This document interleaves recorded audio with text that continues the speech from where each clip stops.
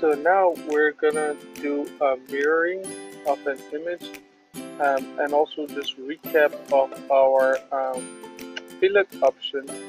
So what I'm doing now is that creating a geometry using a simple box. Here you can see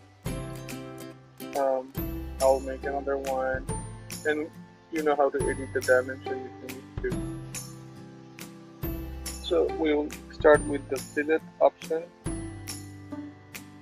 Using tools and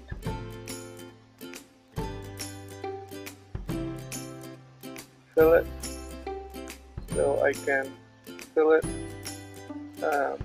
all the corners, and I'm sticking with the same fillet radius. You can change if you want to, that we showed in the previous video. I think this is small, so I have to reduce that.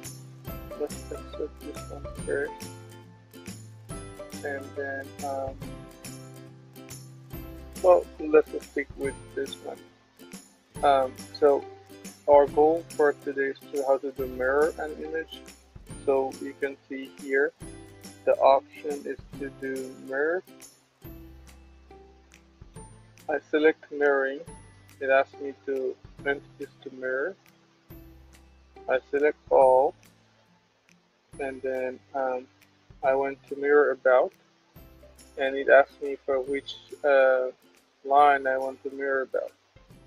So if I select this line, it will mirror the same drawing on the other side about that line. If I accept, it will be a mirror image. See?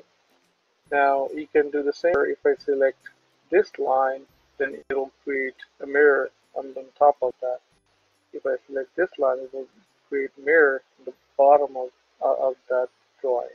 This is how you do mirroring. Thank you.